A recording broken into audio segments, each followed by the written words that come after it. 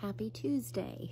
We did our Aldi grocery pickup today because, in all honesty, we couldn't do it yesterday because we used up our September grocery budget.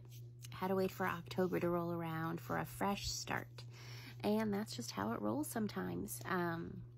That's the reality of it.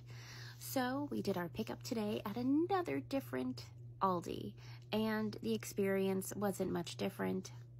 Things were out. Quantities were adjusted. So at this point, it's just whatever's most convenient for my husband when he's driving home from work. So this Aldi, they have the Halloween pizzas out. Now you're going to be like, it's the top of October. October, calm down. But they sell out really fast, and some Aldis, at least by me, don't get them back in until much later, if at all. So if you serve those at a Halloween party or make a fun lunch dinner for Halloween, now's the time to get them. So we usually get 2 ghosts and 2 pumpkins, but this Aldi only had 1 pumpkin left. So I'll have to get another pumpkin our next grocery haul. But we have a little Halloween party the weekend before Halloween, if Halloween's on a weekday, and we have those for lunch. So stocked up while we could. But otherwise, it was uneventful. They were out of pretzel rods. What's up with that? That's my mom's go-to snack.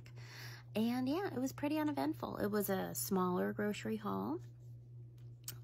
It still feels wrong how much I spent on this, but it is what it is. I got something pumpkin-y for my husband, as usual.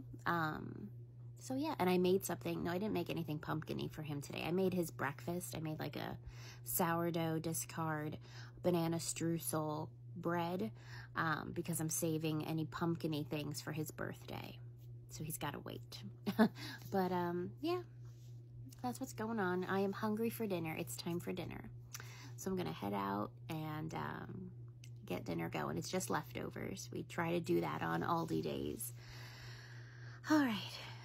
I hope your week has been good so far, and I'll talk to you later. Bye.